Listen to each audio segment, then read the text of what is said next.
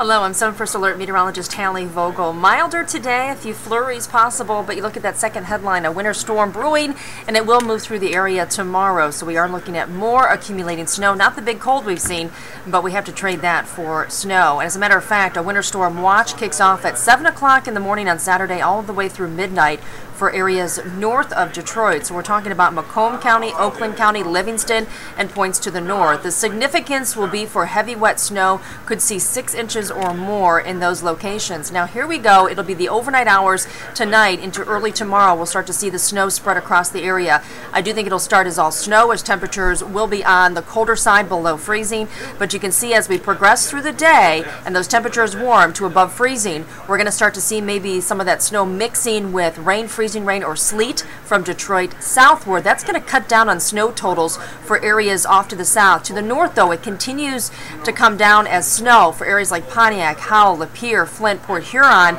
but that dividing line is very close, and this is going to be a track, the storm we're really going to have to watch as it continues to develop. Temperatures will drop as the system begins to move out, and that'll bring everything back to snow showers before wrapping up late Saturday night into Sunday. As far as snow totals, this is what we're thinking so far. Lowest amounts to the south like Monroe and parts of Lenawee County because we're going to see some mixing. We're also going to see some mixing also around the Detroit area, but we're still putting in about 3 to 5 inches. The most, though, you need to know will be from about Pontiac northward with up to 5 to 7 inches possible through the day on Saturday. Some of that heaviest snow will likely fall during the afternoon. 34 high today, mostly cloudy, a few flurries. Tonight we're down into the 20s. That snow developing, could even see the onset of maybe a little bit of drizzle at times. And then once we get out of this, our temperatures will drop back into the 20s for highs on Sunday.